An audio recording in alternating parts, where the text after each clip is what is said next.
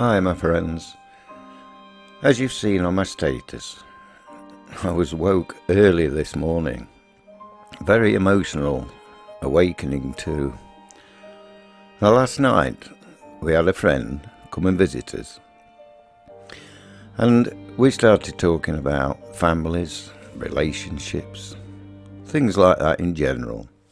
Well, a lot of you don't know that I have some grown-up daughters in the 40s, which through life and some bad marriages we don't see each other anymore, but I know they're there and I still love them. I also have some grown-up boys. But about 30 years ago, what woke me up this morning is talking about that. I never mentioned my little lad to our friend, which she knew about.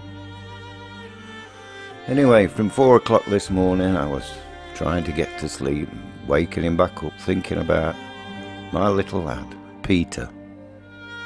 He was born perfect, until he had the medical intervention, which, as we all know, and I've had it, many of you had it for your children, is the measles, mumps and rubella. Well, it is a pretty safe vaccination now. It is a proper vaccination. But Peter was 1 in a million that became ill through it and lost his life through that. It was all down to a doctor, which I've spoken about before, who gave him this vaccine. Why? He had the sniffles, a bit of a cold, and I said, you shouldn't be giving it in him. He said, okay, it's alright, it's only a little sniffle. But 6 months on, he started being very poorly. One night I went into his room and thought he had passed away on me. But it wasn't, it was a seizure. But it happened too many times. And eventually I kept saying it was epilepsy, and the hospitals kept saying, oh no, it's not. Anyway, I decided to appoint a solicitor for his case for medical negligence.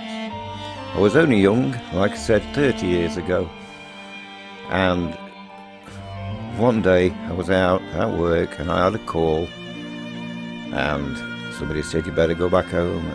So I went in and I found my ex-wife then with a little lad passed away in bed at 20 months old. Took a lot of trips to the hospitals at Ladywoods in Birmingham. So I went to my solicitor and said to him, right then, we need to work on this. His answer was, I'm sorry Nigel, I've lost all the slides and the blood tests. Me being so young, I didn't know what to do. So it was an open and shut case. Until I got his birth certificate, which I still have now, and that says, passed away due to an epileptic seizure. And them seizures are really bad. So I put this post on just to let you know I'm thinking of all of you and all of us that have lost someone in our lives, and our parents, friends, dear friends that we miss. So it's just a little message to say, keep checking on your loved ones. Funny things are happening in this world now, and we need to be careful what we're doing. Please check. And that is why, as I've said before, I am against the vaccine that is out now. I haven't had it and I'm absolutely fine, but thousands aren't, and it really upsets me.